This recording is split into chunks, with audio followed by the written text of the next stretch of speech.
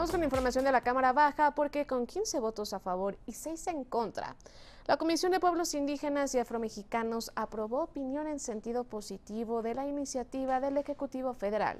en materia de simplificación orgánica, que plantea que el Instituto Nacional de Lenguas Indígenas, INALI, se fusione con el Instituto Nacional de los Pueblos Indígenas, INPI.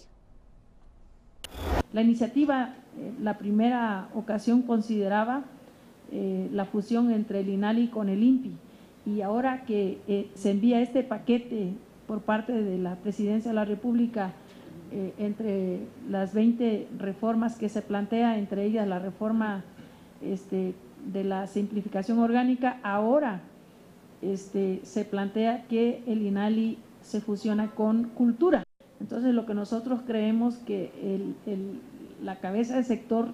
de lo que tiene que ver los asuntos con los pueblos indígenas y afromexicanos, pues es el INPI. Entonces, es por eso que nosotros nos tomamos, pues de alguna manera, una de las facultades de esta comisión, pues es emitir